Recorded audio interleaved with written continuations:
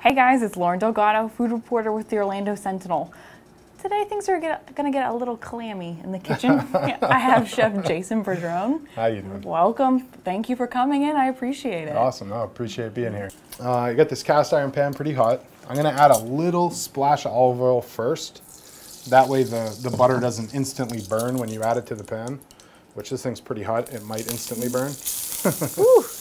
That's a cast iron for you, right? They get hot real quick. So we're gonna add the citrus in. You don't want to be scared about getting a little color and a little flavor on your citrus either. You know, fresh thyme makes that great popping noise when you add it. So we got the clams in. We add the roasted garlic. Now the clams, fresh clams, they have juice inside of them. Okay. So as this dish cooks and the clams open up, those juices are gonna leak into that. They're gonna come out of the clams and into the butter and help give a little bit of like a broth to the dish almost. A little bit of salt, some fresh cracked pepper.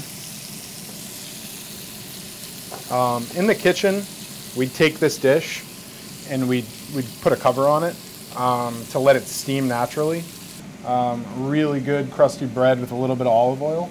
And then when it gets to about that point where you have that nice crust on it, we take a little bit of fresh garlic. Ooh. And we kind of do almost like a garlic bread to it, where you can see the garlic kind of, the bread, it's kind of like a little zester. Nice. Right? And we do a little bit more really good olive oil on it, right? And then we put it back on the grill just to finish cooking the garlic. So we're at the point now where all these clams have started to open. You see how they have that built-in timer? They get like this. Oh, look at that. You know, that's done. That's perfect. You don't want to go any more than that, you know. Once they're open like that and all the clams are good, you're done. You shut your heat off. You're getting everything in there, the citrus, the thyme, the roasted garlic, and you take the remaining juice and just spoon it over.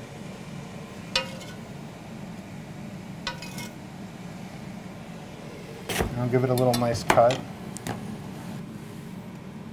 And that's the dish. That's it. Wow, that's gorgeous. Really Chef. simple. Oh my God, yeah. It's a really simple way to make a dish with an ingredient you might not be comfortable with. Yeah, and what an easy ingredient though. It I is. wish all meats had something that would automatically tell you when it was done. Boom. Oh my gosh. It's like a turkey with the timer. Yeah, there you go. Done. Well, thank you, Chef. I appreciate you coming in and showing us this. Thank you so much. Guys, I hope you enjoyed our video and I hope you learned how to make clams today. If it seems a little too difficult, keep an eye out for Chroma. They'll be opening up soon. All right, thanks for watching. Thanks, guys.